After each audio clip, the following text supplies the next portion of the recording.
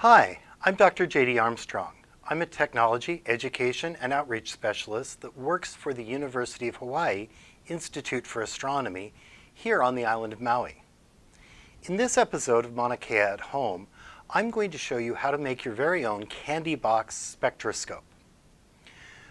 Before I explain what a spectroscope is, let me tell you the materials that you'll need in order to make your very own spectroscope. The first thing you'll need is a small box, like a candy box. This box is about 6 inches long, 2.5 inches wide, and 3/4 of an inch thick. Your box does not have to be exactly that size, but this is a size I found to be pretty good. You will also need a compact disc. Make sure that this is a compact disc that you can live without because we're going to be breaking it. You'll also need a small piece of aluminum foil and some clear tape, like packing tape is excellent for this. The tools you'll need are a pair of scissors and a hobby knife. Be very careful of the hobby knife, and whenever using it, our younger viewers should get adult supervision. I probably should get adult supervision too, but no adults are available.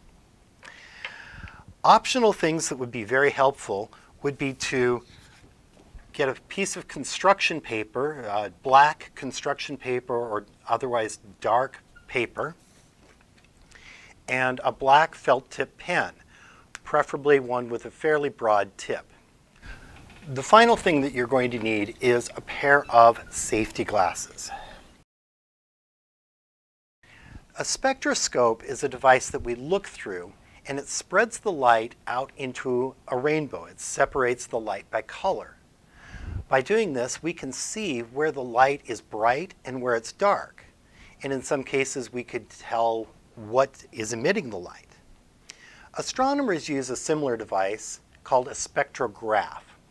A spectrograph is a device that also spreads the light out into its colors, but then instead of letting us look at it with our eye, it records the information in the form of an image or a table. By looking at the information we get from a spectrograph, astronomers can learn all sorts of things, like what a star is made of, how strong the surface gravity is, what the temperature is, whether it's moving towards us or away from us, and many other things that help us understand what we're seeing when we look through the telescopes. Let me give you an example. In this image, I'm showing the hydrogen alpha line. Hydrogen alpha line is a spectral line caused by the element hydrogen. A spectral line is a very well-defined color of light that elements interact with very strongly. Think of it like the fingerprints for the elements. If we see the fingerprints, we know the element is present. So by seeing this hydrogen alpha line from the star, I know that the star has to have hydrogen in it. Now let's go ahead and make our spectroscope. We start off by opening up the candy box. We want to be careful not to rip the flaps. Now inside of the box, you're going to find some packing material. I'm going to empty that into this cup, and then I will dispose of it properly at a later time. So now we have our empty box. The first thing we're going to do is we're going to take our felt tip pen, if you're doing this, and I'm going to go ahead and darken one of the side flaps with the felt tip pen like this. It doesn't have to be perfect, but this will help us see the spectrum that is projected against the end of the box. We also want to darken one of the end tabs. Now I'm going to darken a band around the top inside of the box. The next step is to cut a small hole in the end of the box. So when we fold up the tabs, we're going to want a small hole, maybe about half an inch, on this one end of the box. So I'm going to use the scissors to do that. I'll cut off this end of the box here, cut off that tab, and then I'm going to cut these about, like I said, about half an inch doesn't have to be exact. On both of the flaps on the side, like this. That way when we fold the box together, there's an opening.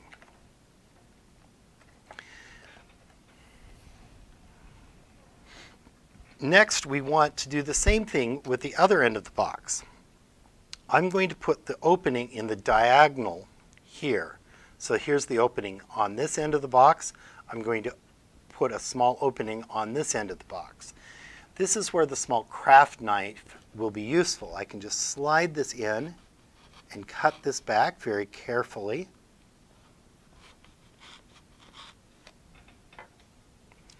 And then we want to fold this up like that and use our scissors to cut that little piece off, and also pull up the tab and cut that off as well. That way we have an opening on this end of the box and on this end of the box. The next thing you want to do is you want to take your craft paper and cut a small piece. I've already cut this piece. You want the craft paper to be the same length as the box and a little more than twice the width of the box. A good way to do this is make it a little bit bigger than you need and then trim it back as you see what you need. We're going to open this up. This is the end with the hole. And I'm going to take the craft paper and just kind of roll it over. I'm not going to crease it. I'm just going to kind of roll it over, fold it in half. And I'm going to insert it in the box. The idea of this craft paper is it will absorb any of the light that is scattered around the box. That will make our spectrum easier to see. The next step is to take a small piece of tape and fold up the box. I'm going to make sure I put the darkened tabs. I'm going to fold the darkened tabs first.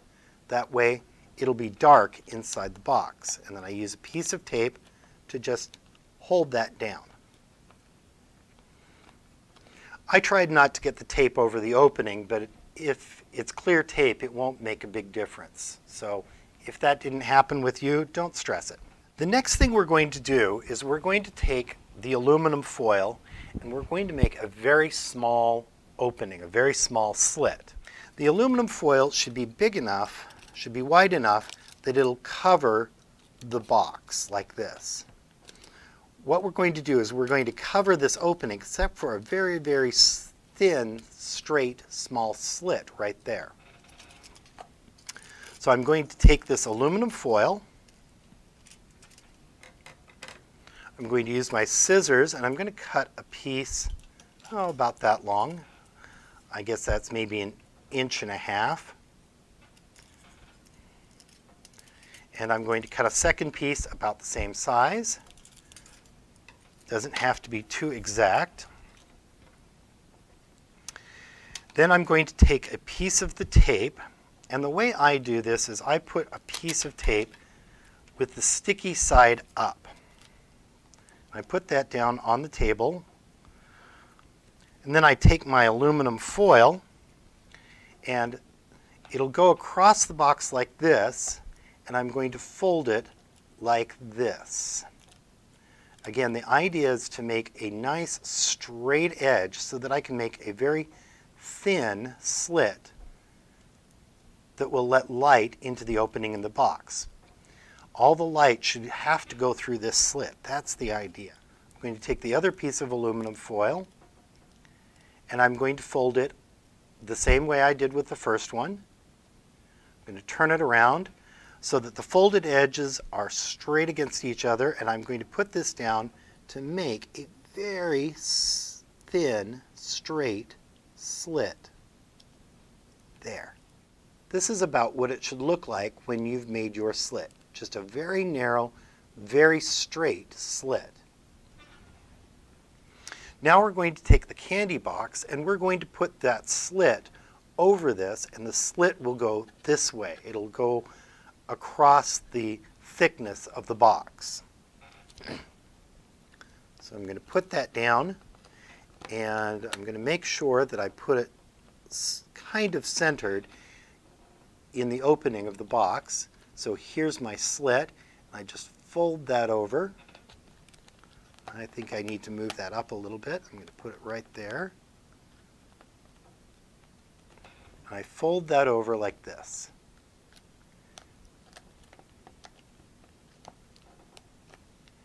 Again, the idea is to make sure that all the light that gets into the box goes through this very narrow slit. I'm going to fold this down to make it a little nicer and neat. Some nice neat corners here. That's just to make it look nice. It's not functionally necessary, but it is nice to have a good looking spectroscope. Tape those down. Sometimes I find it necessary to put an extra little piece of tape over the top. This time it's not necessary, but I'm going to do it anyway. That'll keep those rabbit ears folded down. There we go. The next step is to cut a piece of the CD to cover the hole in the end of the box. This is a step where you definitely want to be wearing your safety glasses. Now, you might think that we should cut a wedge-shaped piece of the CD, but what we really want to do is we want to cover this hole. And so we want to strip a rectangle of the CD that is the same width as the box. To get that, I'm going to put the box down on the CD with this edge pointed towards the hole at the center of the CD. Then I can use my marker to mark the edges of the box like that. Very carefully, I'm going to use my scissors to cut the piece of CD out of the CD. And you want to cut a little bit inside of the mark if you do it this way. That should give you about the right size.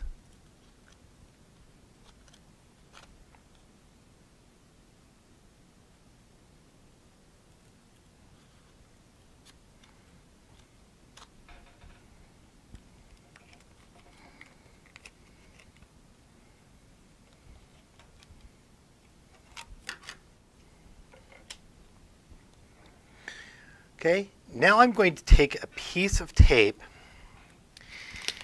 and I'm going to stick it on the non-metallic side of the CD. I want to stick that on fairly well. And then when I pull the tape off, it'll pull the metallic coating off with it. We can then tape the CD onto the box. This is the edge of the CD. Okay? And we want it parallel to the slit in the other end of the box. So I'm just going to get a piece of tape and I'm going to tape that on.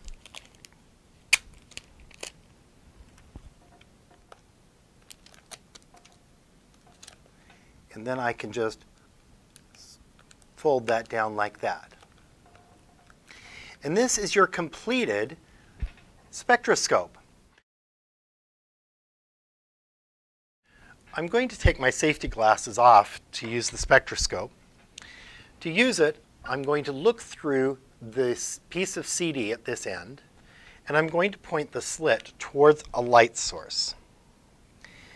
And I see a red line, a green line, a teal line, and a violet line. That's because the light I'm looking at is a neon light. It doesn't have all the colors, just specific ones. When I look through this, here's my slit, and then I'll see the spectrum off here, the rainbow off to this side. We hope you've enjoyed this video, and if you have, please let us know by clicking on the like button. You might also want to share the video with your friends so that they can enjoy it as well. Thank you for watching.